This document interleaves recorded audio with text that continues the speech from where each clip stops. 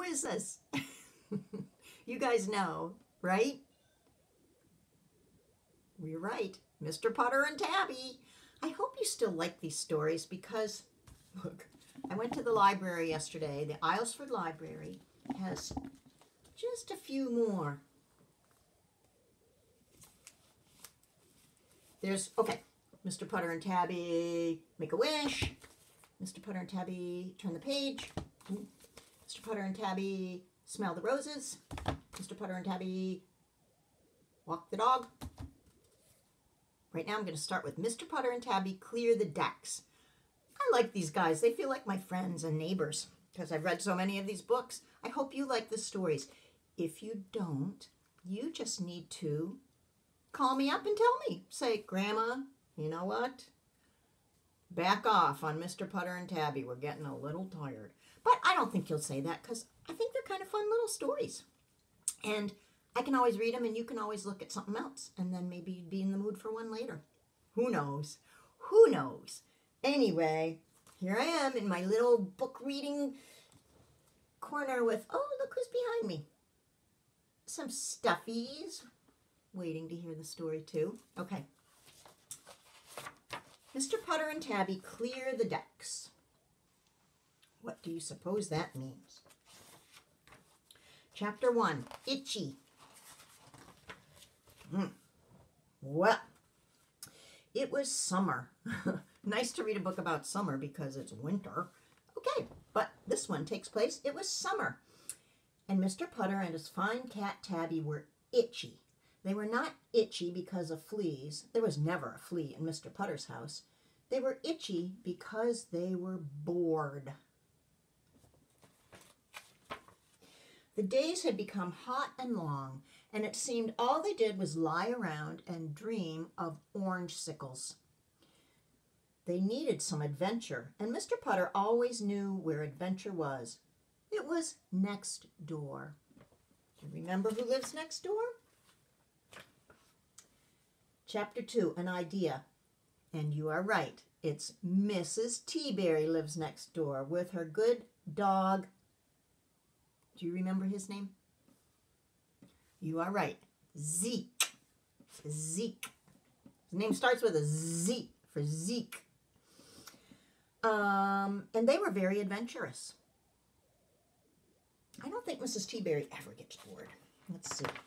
Maybe they even say that. They took adventurous classes like diving. They ate adventurous foods like squid.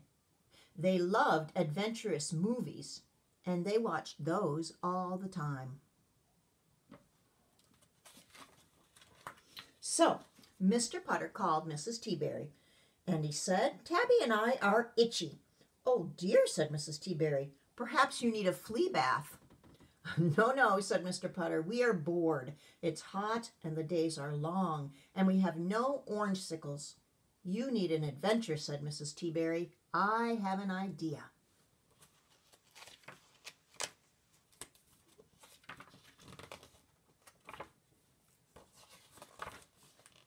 Mr. Putter was glad, sort of glad. Mrs. Teaberry's ideas sometimes took him to strange places.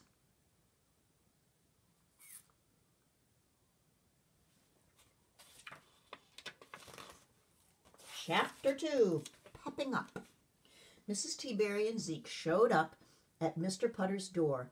They had sunblock, sunglasses, and sun hats.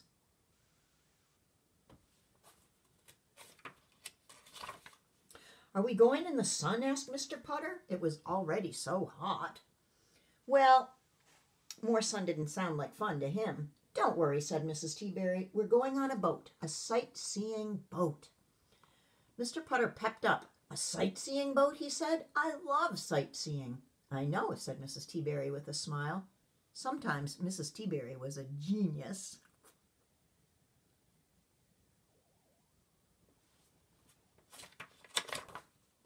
Chapter 4, A Boat.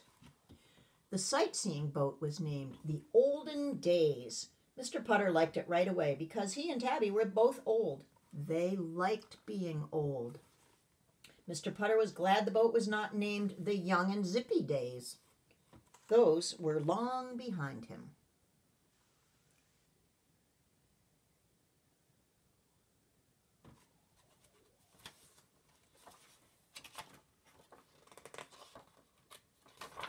Mr. Putter and Tabby and Mrs. Teaberry and Zeke stood at the very front of the bow.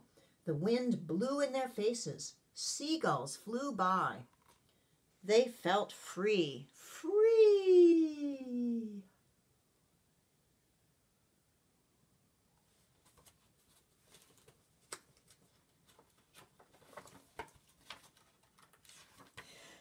Free orange-sicles, said the captain. Mr. Putter looked at Mrs. Teaberry. You are a genius, said Mr. Putter, and Mrs. Teaberry smiled.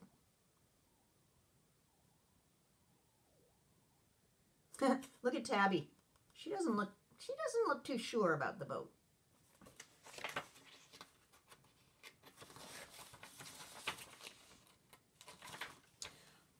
Chapter 5, Another Boat. At the end of the day, the sightseeing cruise was over. Mr. Putter and Tabby were ready to go home.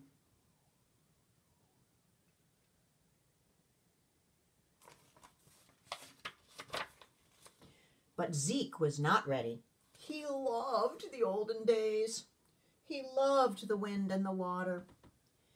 Plus, everyone kept feeding him French fries.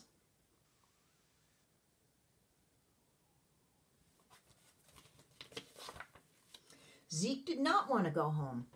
He clamped his teeth on a mast. Zeke would not let go. Mr. Putter tugged, Mrs. Teaberry tugged. Zeke would not let go.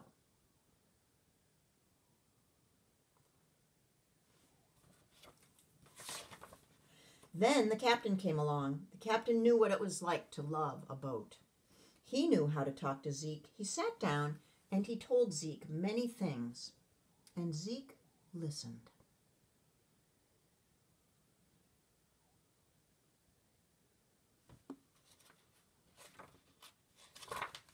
Then the captain pulled a dog toy from his pocket. It looked like a boat. To take the boat, Zeke would have to let go of the mast, and Zeke wanted that little boat.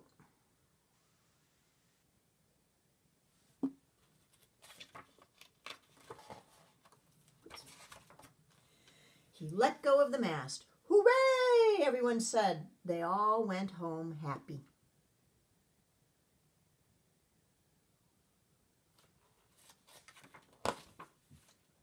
Mr. Putter and Tabby took a nap, and Mrs. Teaberry took a bath.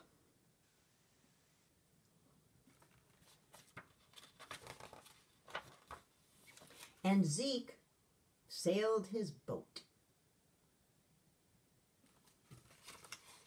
And that is the end of that story. Oh, look at the last page.